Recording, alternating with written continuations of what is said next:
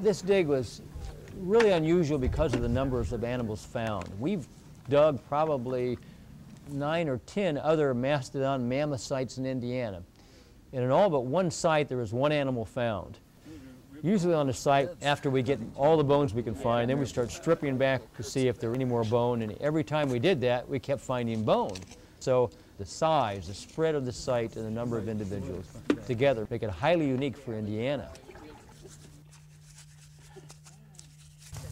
So they're keeping them sprayed down with water? What we're recording here is not only the big animals, but all the other life that takes place at the same time. We found on the last day, actually, 2 cheek teeth and 1 lower incisor, the big gnawing tooth of a giant beaver, this Castoroides ohioensis. They're not that common, so we're very pleased to find that.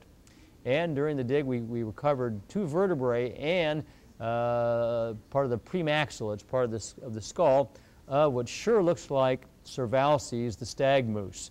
And these are big animal, like a moose, much more complicated antlers. They were here before the modern moose arrived in North America. And there's some over on there's another side over. Real quick, come down so we can show you the teeth.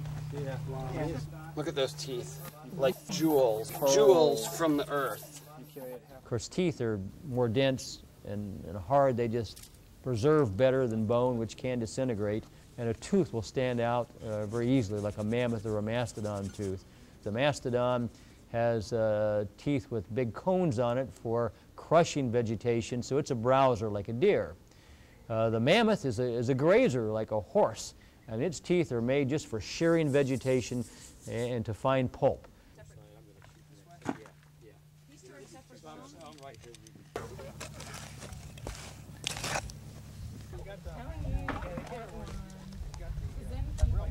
There have been over 300 localities where mastodons have been found. Over 150 where mammoth have been found. And if we add the ones that we can't tell the difference because the sites were found years ago and they didn't record the good information, we've probably got 500 dots on an Indiana map where some kind of an elephant-like creature has been found.